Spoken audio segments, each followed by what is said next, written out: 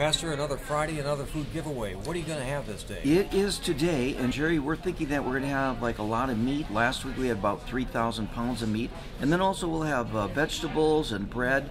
We'll also have milk, and so people that come will get a great selection of all sorts of food.